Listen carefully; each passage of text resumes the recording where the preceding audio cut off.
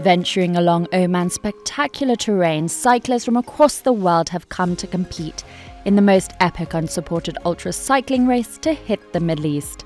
And this year, the second edition of BikingMan has attracted even more female competitors. The goal is simple: get to the finish line as fast as possible. Yasmin and Hel are two of the 12 female competitors that decided to push themselves beyond their limit. So whilst riding the bike, I'm going to take myself to an extreme condition whereby I don't know how I will react mentally and physically. And this is what's exciting about this specific event for me. At 3 AM, the 79 contestants are off. The riders have up to 5 days to cycle 1,050 kilometers and climb a total elevation of 7,200 meters through the Hajar Mountains, Al-Sharqiya Desert and along the Arabian Sea to finish in Muscat. And as the clock never stops, they will have to decide when to eat, drink and rest. I've sat down only twice and I've only had 2 hot meals and I've not slept yet.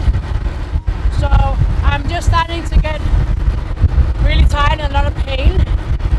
But I'm just desperately trying to make it. The boom in ultra-distance sports has spurred scientists to analyse the mechanics of how the body operates under extreme situations, with studies stating that women have more stamina and muscle endurance than men. So as women begin to start to enter these races, we're likely to see them win.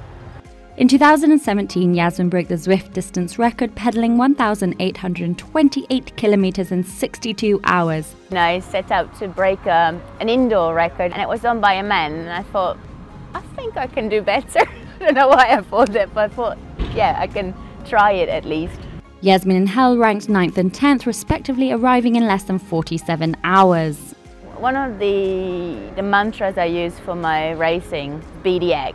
The same boiling water that softens the potato hardens the egg. It's not about circumstances, it's what you're made of. It kind of speaks to the grit in you. You know, you can see in this event, and more women will think, yeah, I can do that.